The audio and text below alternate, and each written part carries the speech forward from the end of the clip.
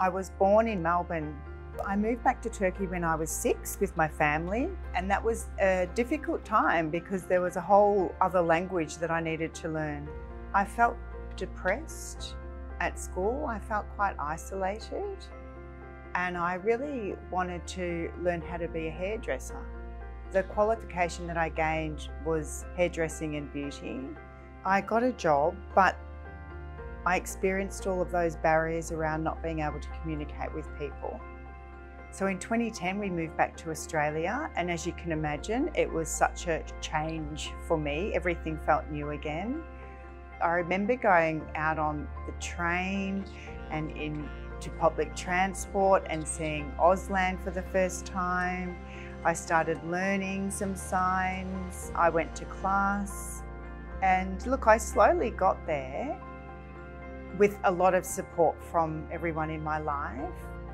In order to work as a hairdresser in Australia, I needed to then get another qualification.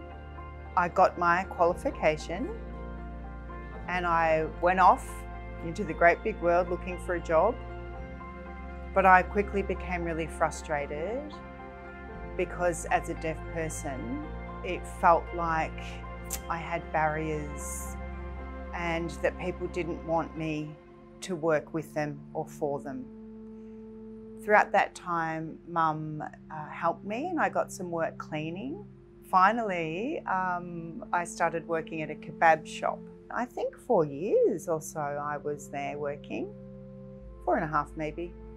My sister and a friend of hers said, I know of a salon through a friend that potentially if we all go there, we can get your hair done, and then at the same time maybe convince them to potentially hire you. She was my client. When she come first, we started conversation with her, Dane's mom, and I said, look, I need someone to give me, hands.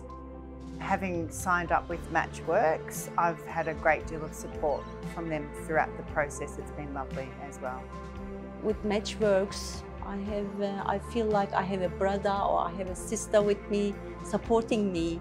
So in the case of Endless Hair, I was able to communicate with Dane via text and also obviously by calling her mother, so just to confirm everything. I guess telling Eddie that we would be there every step of the way, that we could communicate with Dane and her family and also them as well, that we could organise Auslan interpreters to come out and support Dane if needed, and that they weren't alone. It really gives me a sense of achieving something and having a purpose and a job. I love it all. Dane was nominated for the NISA Achiever of the Year award and she won. I've never won an award before in my life, and to get that was like a big shock for me that I'd won. Of course, Mum and Dad were happy and excited. Mum had a little tear, a little bit of a cry, and I said, Mum, it's all right. We had a hug.